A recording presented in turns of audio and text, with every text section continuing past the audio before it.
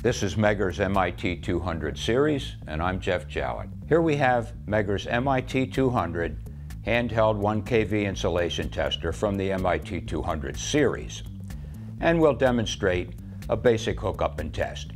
We'll use a length of standard coaxial cable, conductor, insulation, sheath, and outer jacket. Remember, an insulation test is always performed on a de-energized circuit.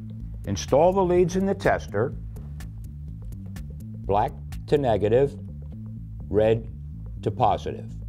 For this test, we'll use alligator clips. They snap on conveniently, red to red, black to black. We'll do industry standard connection, negative to circuitry, positive to return. Select your test voltage against the rated voltage of the test item, but in this case, with the model MIT200, that's a 500 volt test.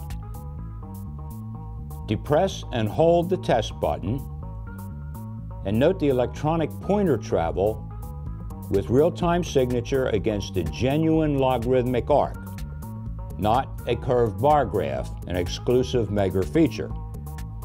And when the reading stabilizes, you get digital accuracy. In this case, since we're using a short piece of conductor, we've overranged the tester at 1000 megohms or 1 gigohm. The tester also includes a continuity test and a beeper function.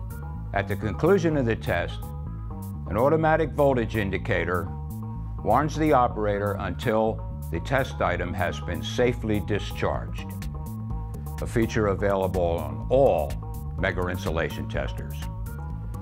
For further information on testing, including interpretation of results, consult Megger's manual titled A Stitch in Time.